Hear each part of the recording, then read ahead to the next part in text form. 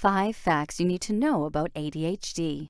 Attention Deficit Hyperactivity Disorder, or ADHD, is a mental disorder that affects the individual's ability to focus. They may need to move around frequently and might have trouble controlling their impulsive behaviors. According to the American Psychiatric Association, it affects roughly 8% of children and 2% of adults. Unfortunately, many misconceptions are attached to this disorder. For instance, many people believe with medication, ADHD can be immediately cured or grown out of. Some also commonly believe that it only affects boys because they're perceived as rowdy and rambunctious. We want to educate the public with only the truth, and we'd like to offer support to those of you who've been diagnosed with it.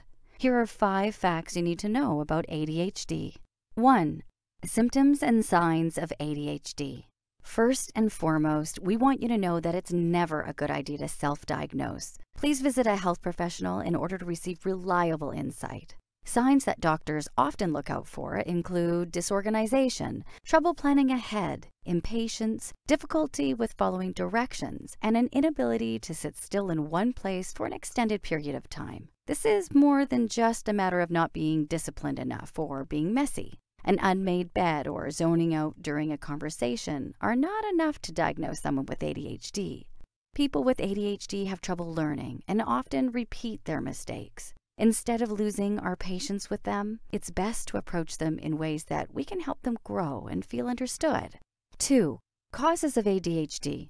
To this day, researchers still do not know the direct cause of ADHD, but there has been evidence that shows a link between the disorder and genetics. Researchers also point out other factors, such as premature birth or the diagnosed patient's mother facing severe stress or using drugs and alcohol during pregnancy. 3.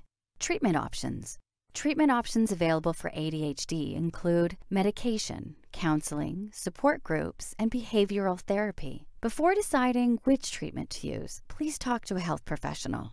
Dr. Rachel Klein, a professor of psychiatry, notes that the long-term effects of medication for ADHD are still unknown. There is also evidence that shows it can suppress the child's appetite, which can affect their physical development. While medication has been shown to be most effective by research, children who take it are still at risk to its side effects. It's good to be aware of them and know that there isn't just one right treatment option. We recommend that you explore all before making a commitment. Remember, you can stop anytime you don't feel comfortable. 4. What teachers can do. Teachers often complain about troublesome students who may have ADHD. Instead of punishing them for being disruptive, there are healthier alternative ways to help them learn. Allowing frequent breaks and promoting playtime is one way to help students with ADHD get up and move as they wish. Other helpful tips include encouraging more class participation and providing hands-on learning opportunities. This can influence students with ADHD to get excited about being involved in the lesson, whether it means being able to write their answers on the board or conducting a science experiment. 5. What parents can do. Parents can find it challenging to discipline and teach children with ADHD, but know that you're not alone and there are support groups you can join. One strategy to use is providing a structured routine. Children with ADHD have a hard time organizing and completing tasks on time. Set a time every day for them to do homework and a time they can play. Balance is key, but make sure the routine isn't rigid.